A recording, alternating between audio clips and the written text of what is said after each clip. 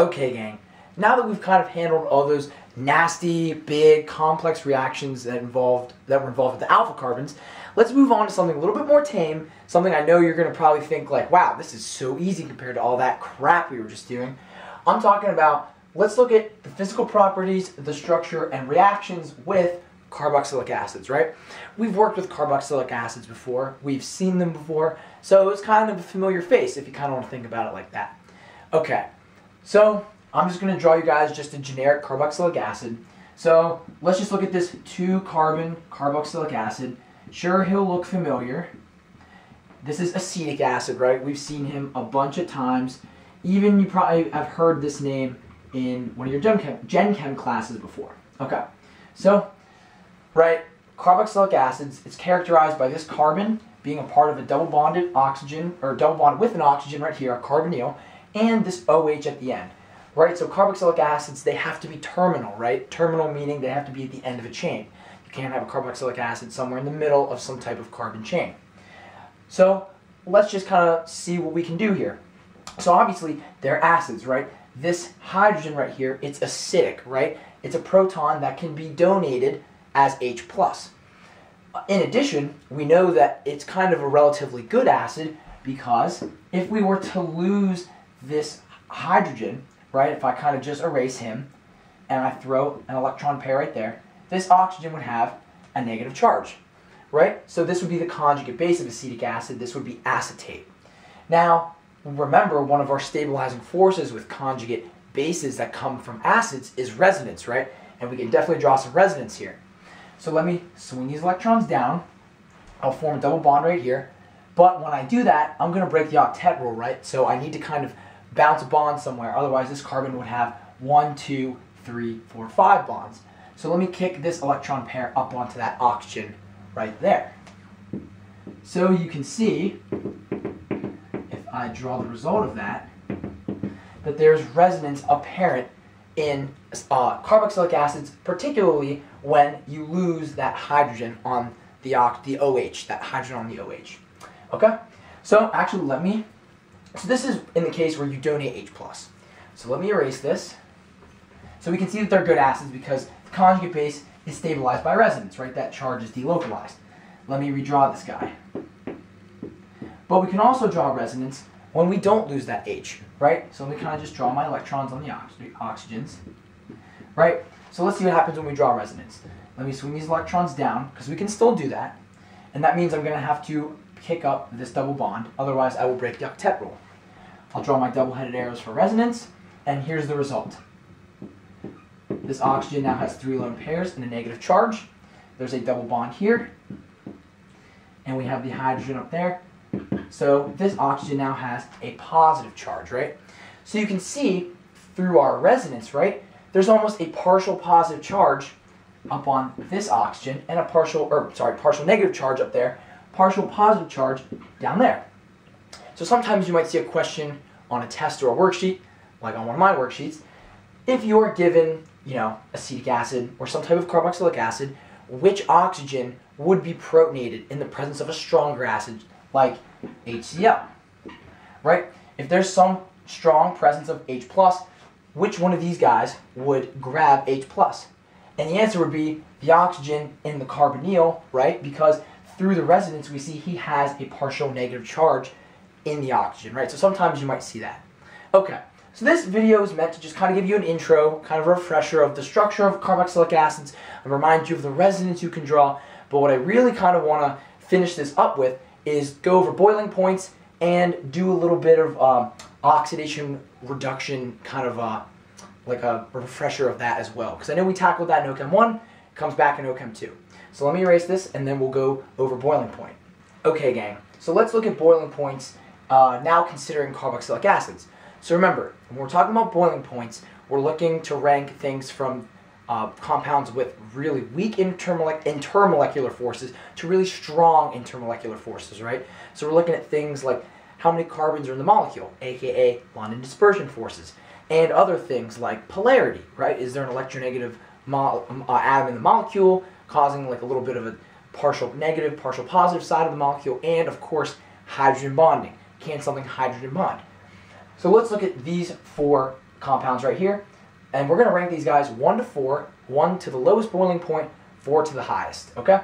So, right off the bat, I'm going to say that so everyone has 2 carbons, 2 carbons, 2 carbons, 2 carbons, right? And I'm going to say that, you know, ethane is just very bland. He only has London dispersion forces. I'm going to give him a 4. 1. 1 is the lowest boiling point. That's all he's got going for him, right?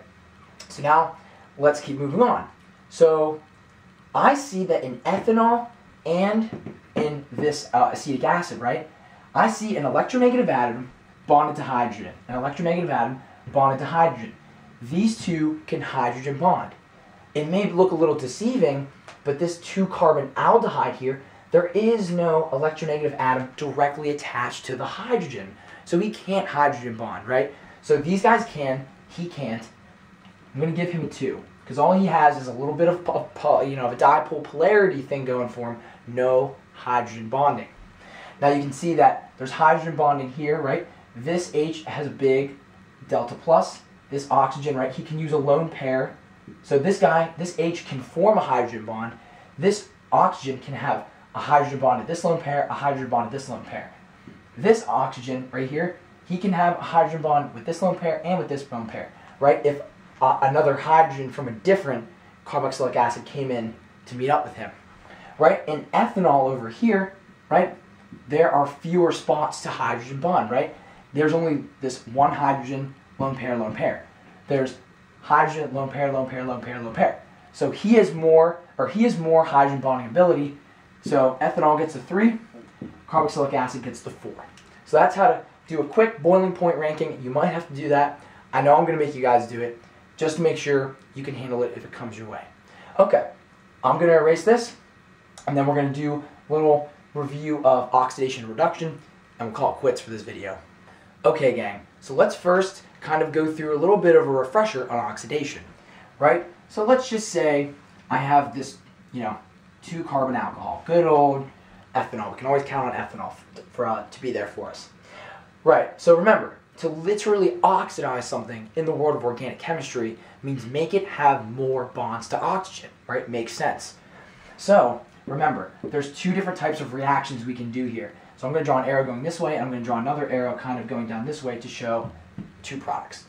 Remember, we can oxidize this OH to a carboxylic acid, throw back to OChem 1, if we use Na2Cr2O7, sodium dichromate, as well as H2SO4, right? Some people might, in their classes, see this as the Jones reagent. You would see this product, right? If you use Na2Cr2O7, sodium dichromate, and H2SO4, you will take your alcohol, or whatever you have, all the way to a carboxylic acid. It's full oxidation, right? On the other hand, what if we just wanted to stop at an aldehyde, right? We didn't want to go all the way to the carboxylic acid. Well, remember, if you throw in some PCC, that will just take you to the aldehyde and you'll stop, right? You don't go all the way to the carboxylic acid, right? So that's oxidation. Let me do a little bit of an erasing job here. So what about reduction? Remember, we have 2 reagents for that. So let me kind of, I'll just go with an aldehyde first, and then we'll see how this links to carboxylic acids. So remember, again, I'm going to draw 2 arrows down like this. The first thing we can do, right, is NaBH4 and ethanol. If we use those set of reagents, right, this is kind of our source of H-.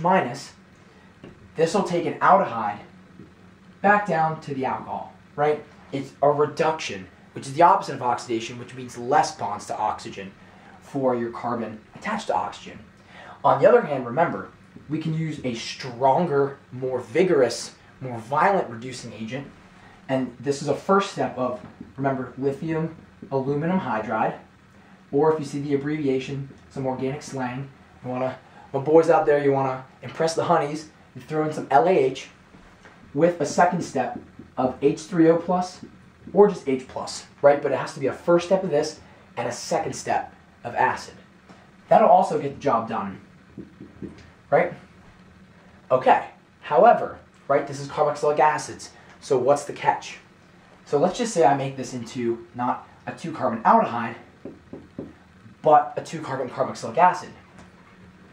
Let's kind of erase this for the big reveal. The catch is this reagent isn't strong enough to reduce a carboxylic acid. So there's actually nothing that goes on here.